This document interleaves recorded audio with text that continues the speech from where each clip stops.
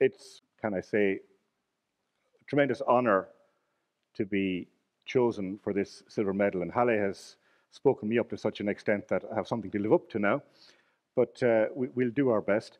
Whereas my life has been through science, it's been really about taking science out into society, and we should never forget that as scientists, even though those things which we bring as scientists, the rigorous approach and so on, they're all part of a broader society where people are different to us, think differently, but yet they are our friends, our family, our colleagues in other ways.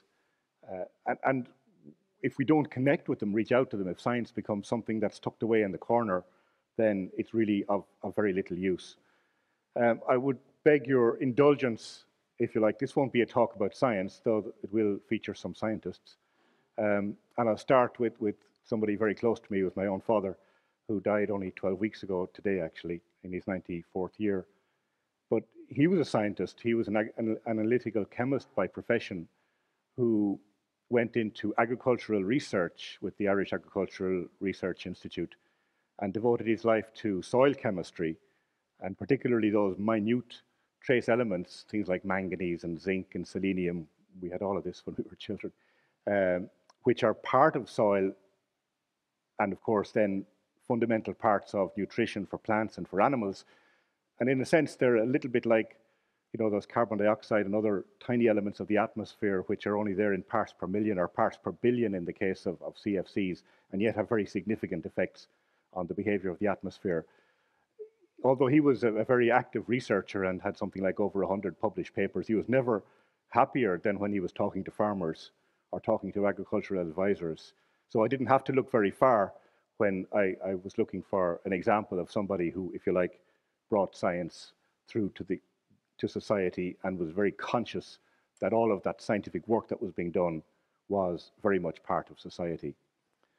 And just to show you a picture of where he worked, and it's a little bit kind of unusual because most scientists don't work in places like this. So again, science is part of society. This was a manor house, beautiful grounds outside, 5 kilometers outside the town, my hometown, which was given over to the Irish state for agricultural research and education, in fact, back in the middle of the last century. And it's a wonderful place to visit even still. So science comes in very strange places, sometimes very unusual places, and associated with other unusual things. The town I come from is in the very southeast of Ireland, just in this county here. A Viking town, actually, probably founded by Danes. Now that we're here in Denmark, we should say that, over 1,000 years ago. And oddly enough, it's a small market town of 20,000 people. And yet, bizarrely, the people in that town have done something very strange for the last 60 or 70 years. They've run an opera festival, an international opera festival. So this small place in a corner of a small country is doing something which is quite unusual.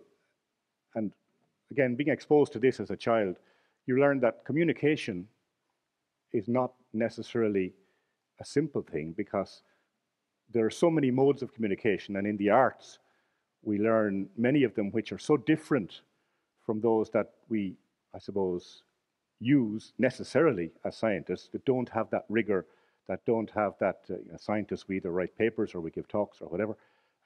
But in the arts, there are so many other ways to communicate. All of these images communicate something, and these are very powerful. And these are other ways in which we communicate as people.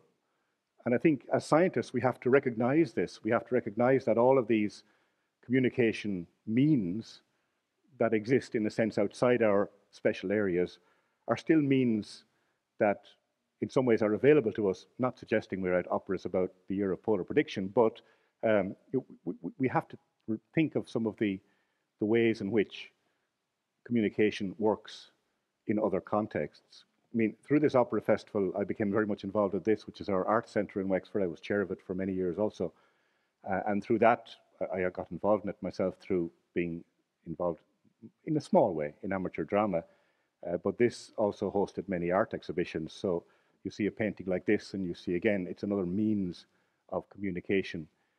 So I was fortunate when I was growing up to come from a place and come from a background where the many means of communication, both scientific and artistic, if you wish, were familiar to me and available to me. As Halle said, I started off my forecasting career, as most forecasters do, in aviation forecasting. This was a particularly noisy jet, the BAC 111. Some of us older people around will remember it, or even noisier was the Trident, which were regular visitors, obviously, to Dublin Airport when I started there as a forecaster. And you know, aviation, because it's such a technical and safety-driven and process-driven activity, the communication, in a sense, is very, very structured. So this sort of thing is what we're familiar with as aviation people, the TAF, or the METAR, or the SIGMET, and everything, of course, has to be very ordered and structured partly because the people using it come from many different cultures, many different languages, and we have to allow for that, and we have to be concise and very particular about how we express our thoughts as forecasters. But it always struck me when listening, because when I worked early on in the aviation forecast office, at the time, pilots used to ring us up for briefings. It doesn't happen that much these days now because they get everything on their iPads or whatever. And the way in which the forecasters would take that call, you would listen to them and some would be very abrupt, almost saying, well, this is a bloody nuisance. Somebody comes and wants to talk to me. Whereas, in fact, the whole point of being there is to talk to the pilots and the dispatchers and give them the information they need. And even then, I was very conscious that making an effort to just to have a very pleasant, warm voice on the telephone was an important part in that sort of person-to-person communication.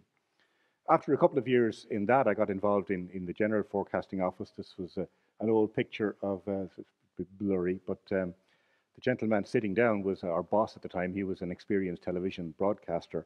Here he is in front of screens. I mentioned the title of my talk, Cardboard Charts, because this was the state of television weather graphics when I started, I hate to say, back in the mid-1980s, and here indeed is one of those charts.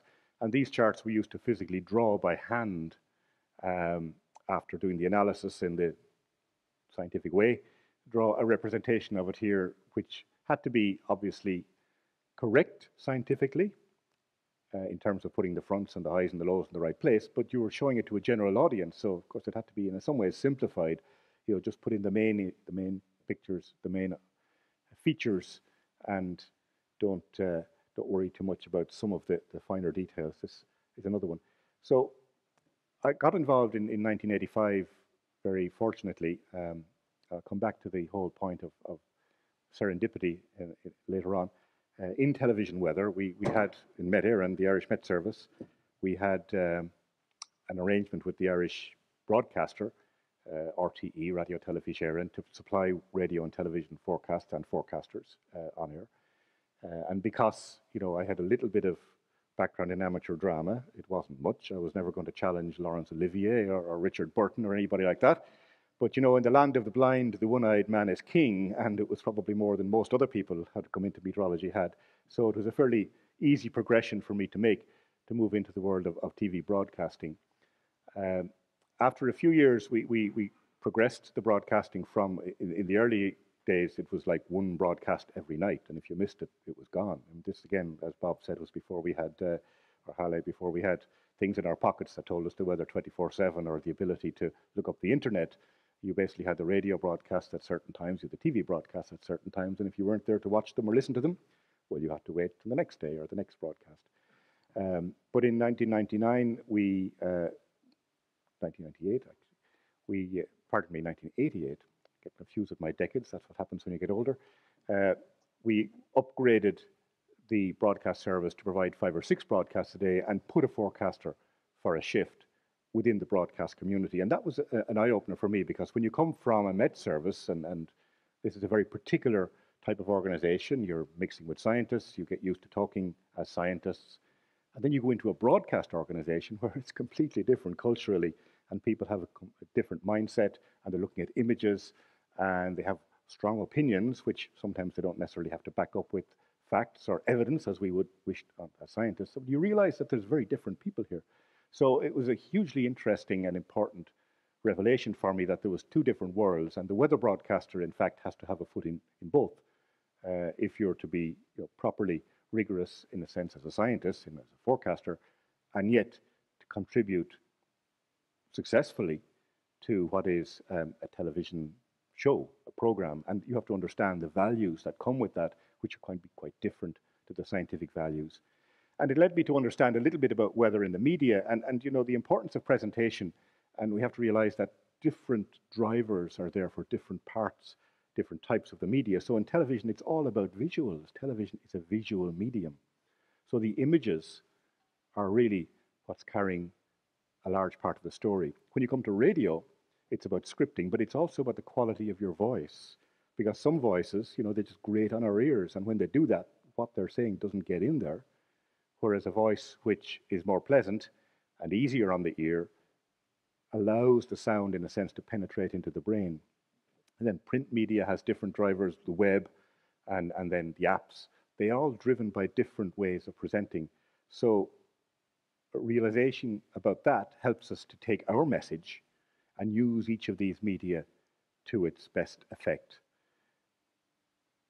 Weather decisions in the media, particularly in newsrooms, are almost basically entirely on their news value. Will it get the audience? Will it grab them if we put this picture up front? And again, that's why most weather images, most weather stories in the news are about disasters. So the pictures of the hurricane and the reporter hanging onto the tree and all these are almost cliches, but in some ways that's what drives the news value, and why in some ways it's so much more difficult to get news stories about things like climate change and whatever, which are much longer term changes and which don't immediately invite or bring forward strong imagery, if you like, which can be used.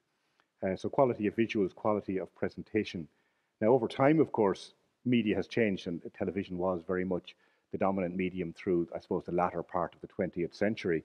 But as we've gone, even in the television context, we've seen the computer graphics become, incredible compared to what we thought we might have back in the 80s and the 90s, where we can take the model data, put it into a graphic machine, create these whole three-dimensional images, fly through them and all sorts of. I'm not sure it always tells a story well. That's another point, but that's the case. And then the global reach of broadcasters now, where the whole concept of a national broadcaster is becoming not quite redundant, but certainly much weaker, because there are so many international CNNs, BBCs were the first to go down that road, but you have so many now that you can. So again, this is important for weather broadcasting, because weather is local.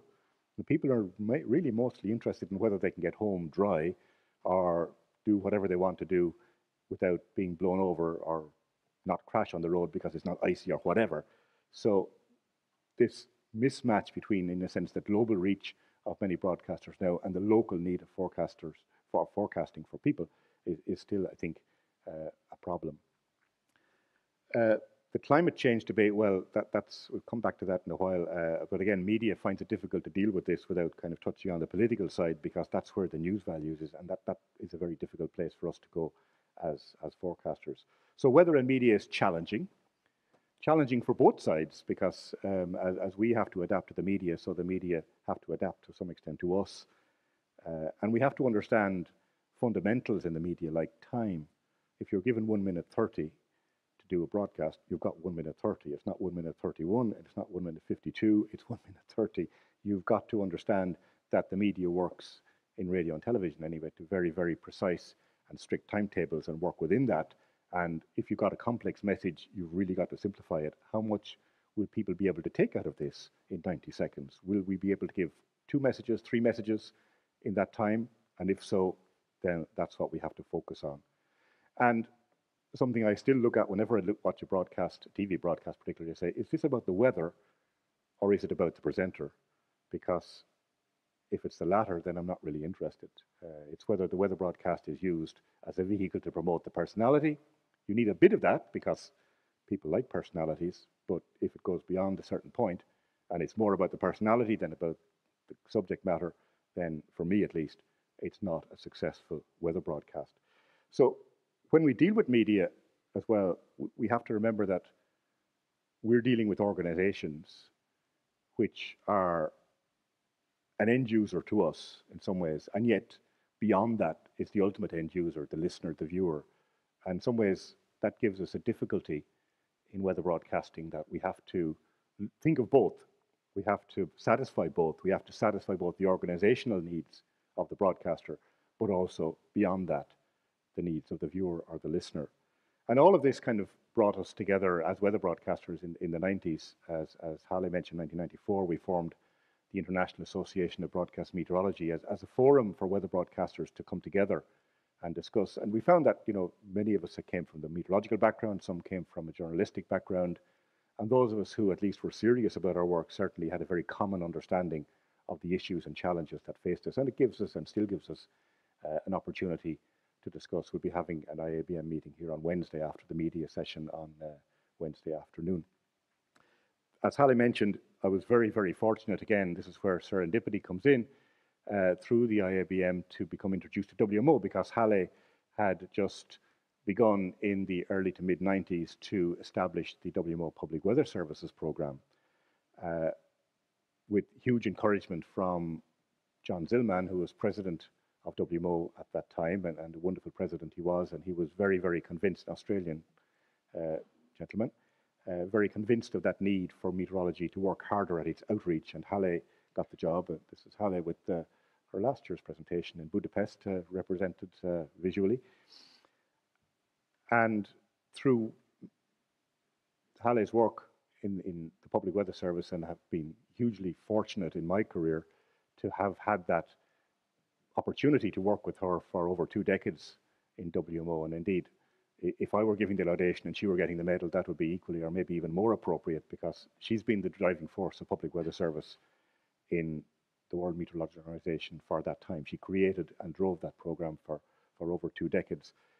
We're moving into, those of you who are in contact with WMO know that we're moving into very different times at the moment. The whole structure of the technical commissions has been taken apart and will hopefully be put back together again, and it's rather uncertain as to where all of this work will lead in the future. As Halle said, I'm still involved and hope to be an element of continuity, and hoping that the focus doesn't get diluted, but it's going to be a challenge.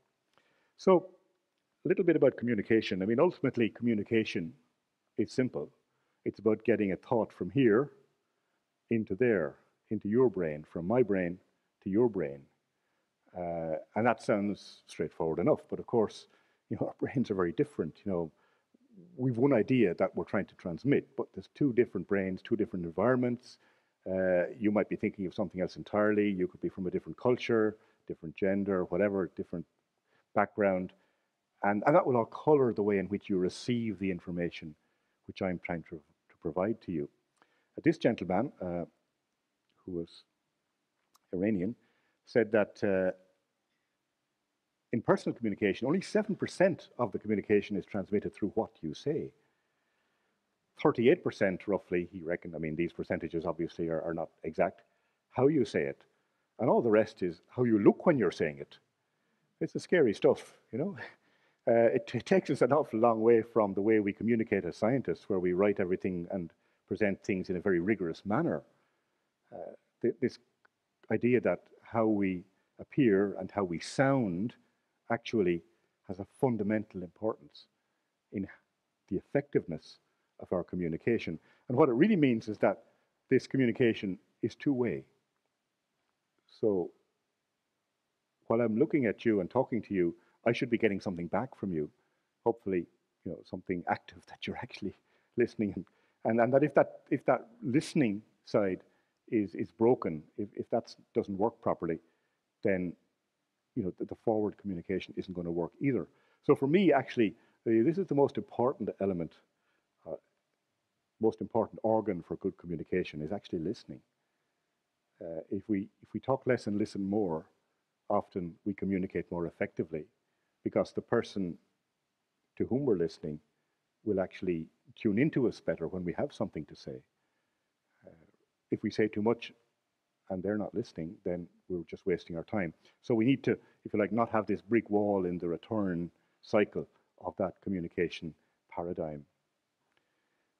Coming back to meteorology and weather services and public weather services, we shouldn't forget that a lot of it started, operational meteorology, with this event here, which was back in the middle of the 1800s, with the wreck of a ship off the coast of Anglesey in North Wales, and the loss of many lives, loss of cargo, loss of value, of course. And that was what prompted Admiral Fitzroy to, who had been a kind of a climatologist, as we said now, a statist. He was a statistician looking at numbers. So he then turned from that to operational forecasting. He decided rather than be a scientist just looking at scientific stuff, he would try and put that to some use and started this operational forecasting. And of course, that became a forerunner of the UK Met Office. Now, we talk about Fitzroy in the Anglophone, but there was others in other countries, in the US, in France, and so on, in the Netherlands, doing similar sorts of development and laying the foundation for what we now know as operational meteorology. But we shouldn't forget that it started with a problem. It started with the problem that ships were being lost, lives were being lost. And arguably the next big step forward in operational meteorology came with aviation, which again was a problem. There needed to be good meteorology to help aircraft in the early days of the early to middle part of the 20th century to get from A to B safely when aviation was still very much in its infancy. So this public weather services is now developed in WMO to become something called service delivery. And it's kind of moved center stage in WMO. And it's a broader concept. It's still the same thing. It's about good communication. It's about taking what we do and communicating it properly. Operational meteorology has always had an element of service delivery, but in some ways, I think in the last 50 or 60 years, when we've had that tremendous improvement that Bob has showed us in the technology of meteorology, maybe we've got a little bit further away from the need to actually transmit the benefits of all that properly to society. This is one of my favorite analogies, and apologies to those who haven't heard it before. So if we think about pizza, so it's, as probably will happen, a couple of evenings this week, you might be thinking about going off for a pizza afterwards. So you order in a pizza, you ring up your local pizzeria or your Uber Eats or Deliveroo or whoever these days happens to deliver pizza.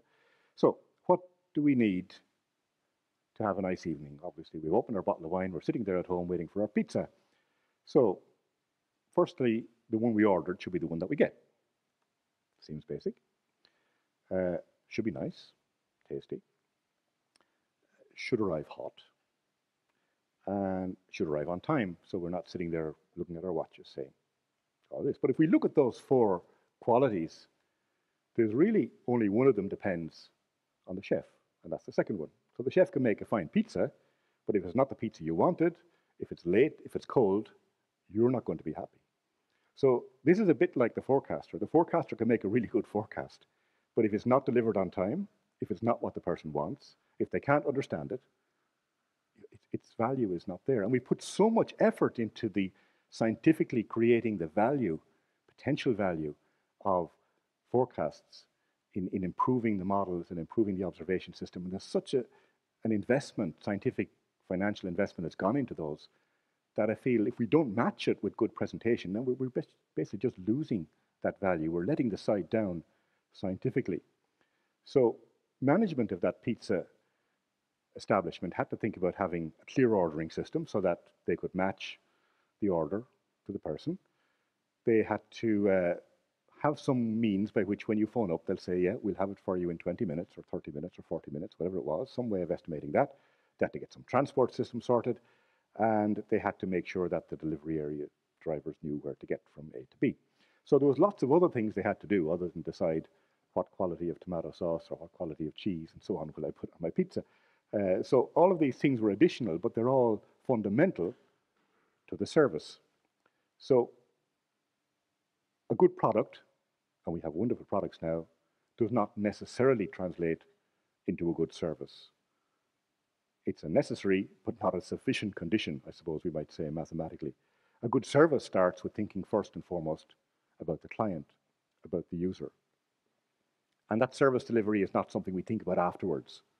It should be fundamental into how we design everything in our systems, even down to where we put our observing stations.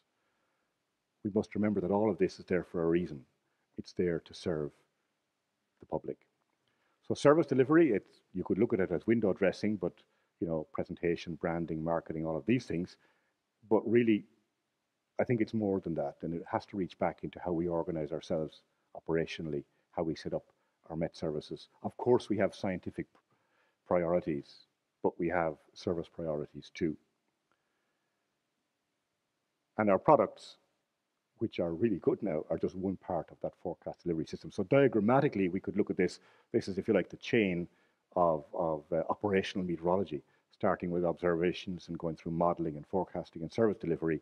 But in fact, it's only a part of a much bigger chain, which goes through to the users and how they actually take in that information and what decisions they make and the outcomes of their decision. And hopefully at the end of it, there's some sort of value there for society. And it's in that value for society that we justify our science and our work in an operational sense. So if we want to communicate to decision makers, and again, going back to this idea of kind of this brain, this getting a thought from my brain into yours, they have so many other things that are going on in their lives, the decision makers, about policies and cultures and values and risk and things like that, that we have to be a bit aware of all that if we're going to communicate properly, give them the information they need at the time they need it in a manner that they can actually make use of it. That at least is what the holy grail of what we should be trying to do. I mentioned briefly climate change, and this of course is the Keeling curve. And to some extent, I think this represents a failure on the part of myself and others who are involved in communication in our science. Because if we had been more successful around about 1990, that curve should have turned. We should have seen an inflection point around. It should have started to flatten, because we knew back then what was happening.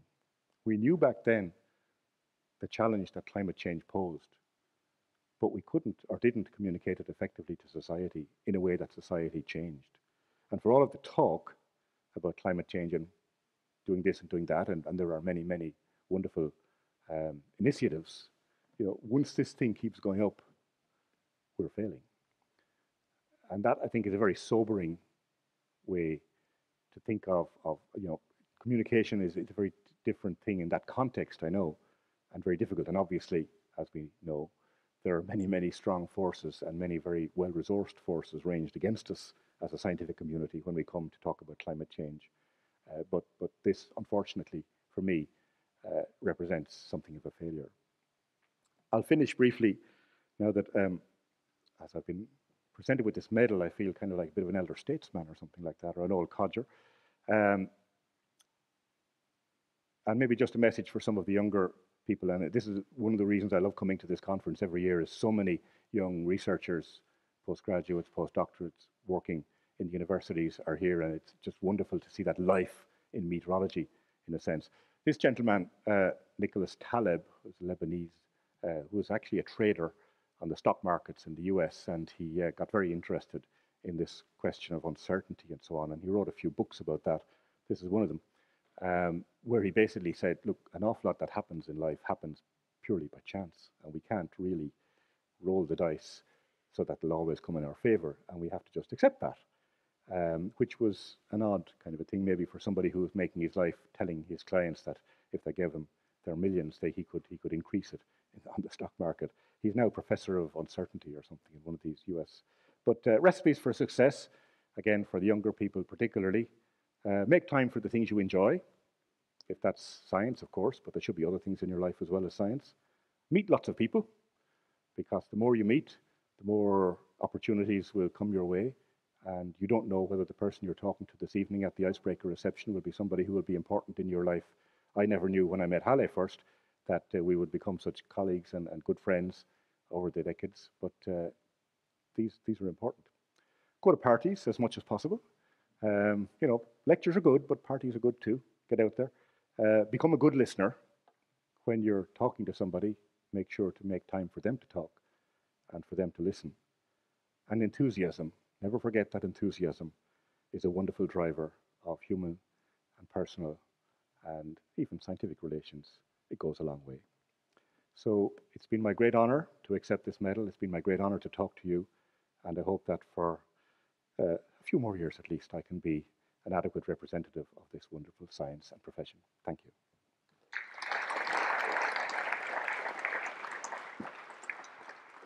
Right, Gerald, thank you very much. And that was a really inspiring talk. And I think it's given us much to think about. And I think you can now see why Gerald was given the silver medal. It's outstanding. So thank you very much. We've all learnt a lot from what you've said. But that does bring us to the end of this morning's session. And so it's time for lunch. So thank you for coming and listening and participating in this morning's session.